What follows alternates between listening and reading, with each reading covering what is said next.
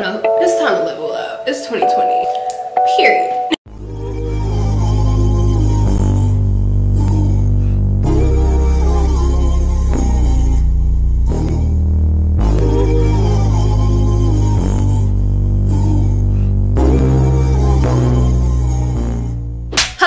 People, welcome back to my channel. As the title states, I'm about to teach you how to glow up on a period.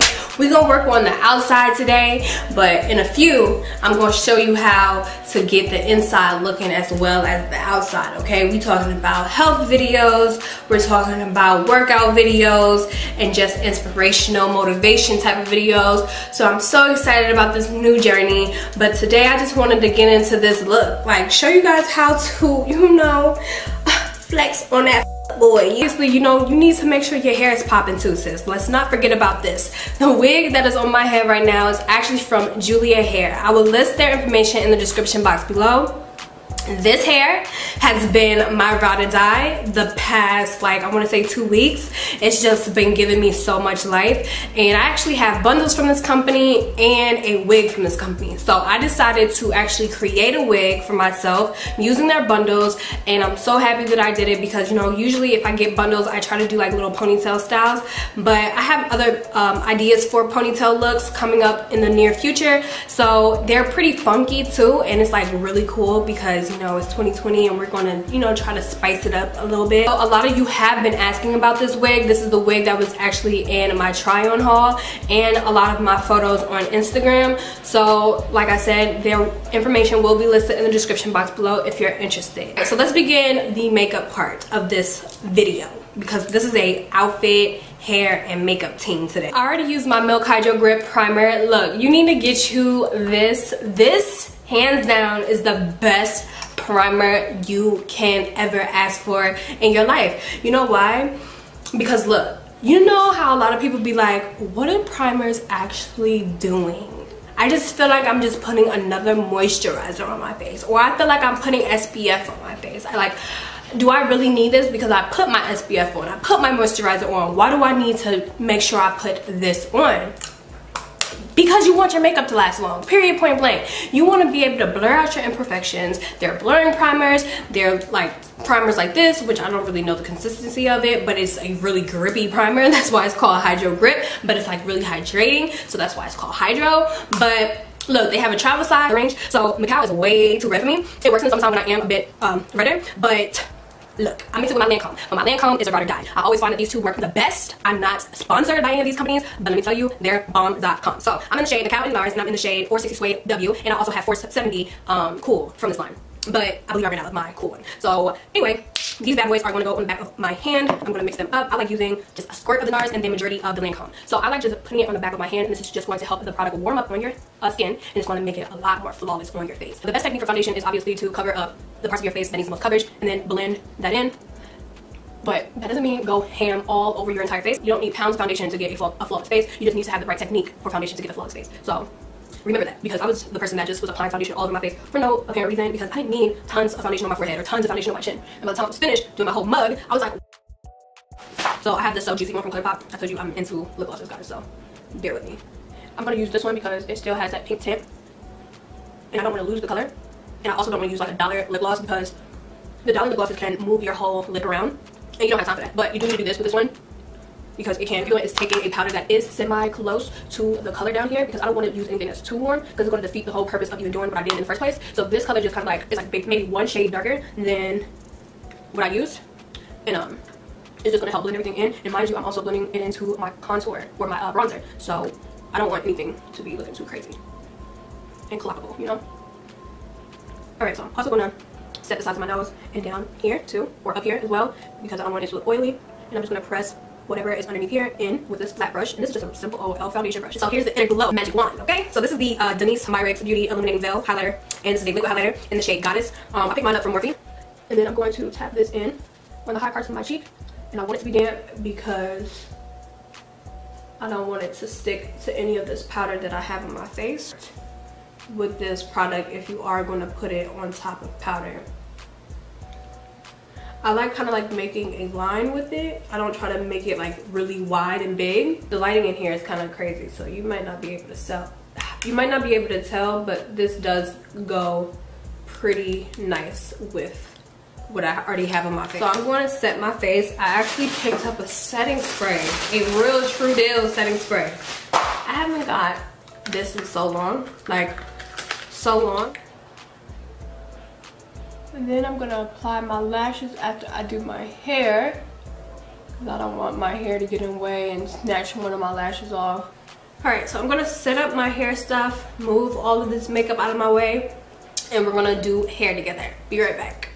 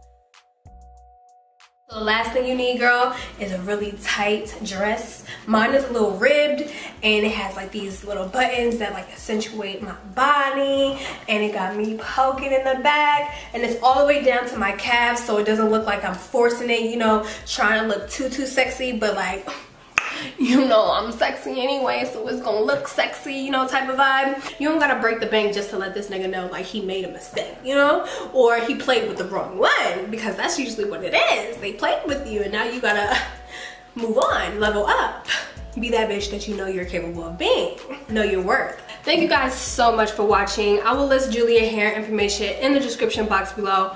All the makeup products will be listed in the description box below in the order that I use them in. So the last thing you need to tie in this look is a poppin' pair of shades, okay? So I don't know you, we never dated.